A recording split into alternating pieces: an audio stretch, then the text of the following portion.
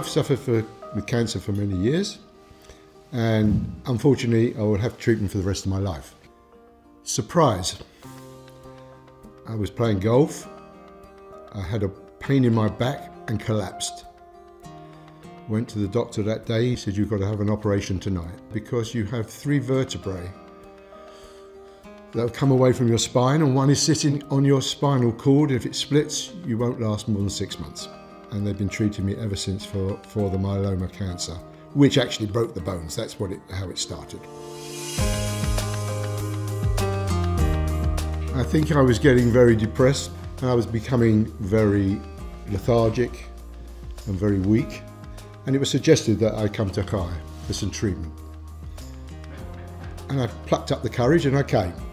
I found it very warm and very friendly. The treatment they suggested I have was a massage, because I have pains in my back and my neck, and also use the gym to build up my strength, which I've found absolutely fantastic.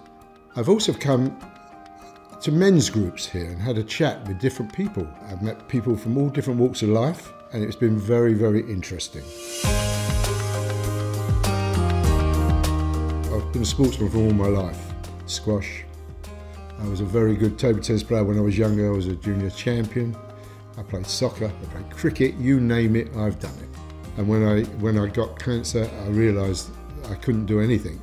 And that was the worst thing for me, because I've always been active. But since then, I've come along to use the gym, which helps me. And I've actually taken up bowls. So I'm satisfied with how life is going at the moment, with the help of CHAI. And if I didn't have CHAI, I think I would sink back even further.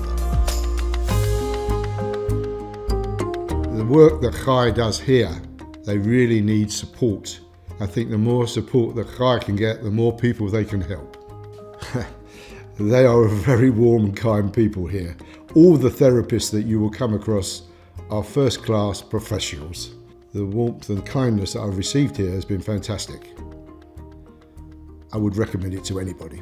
CHAI has given me a real uplift in life. Okay, you're happy enough with that? Yes, indeed. Do you think I'll land up on the cutting room floor or what? No one ends up on the cutting room floor.